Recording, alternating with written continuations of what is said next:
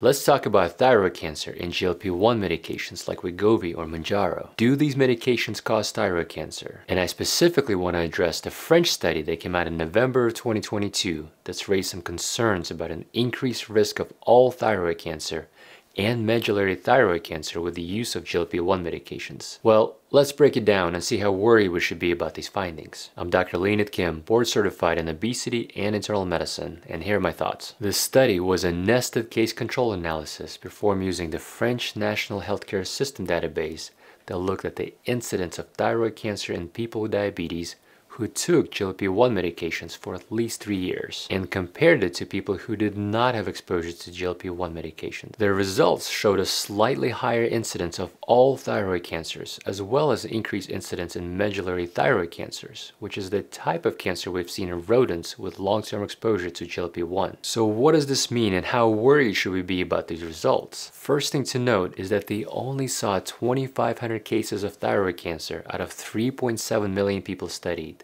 or a very tiny 0.07% incidence. So extremely low numbers of thyroid cancer. And when you're dealing with such small numbers, the incidence may appear as a signal where there is none, which is why it's so hard to draw any conclusions from this study. I'm not saying dismiss the findings, but the absolute numbers are still very small and very hard to interpret. I also want to emphasize that we can only infer association and not causation based on this study. Another thing that doesn't make sense in this paper is the odds ratio for thyroid cancer in the group exposed to GLP-1 drugs for more than 3 years is less than that of the group that used it for less than 3 years, which doesn't make sense as the results should be cumulative and you would expect the results to be higher in year 3. So how do I discuss this with my patients?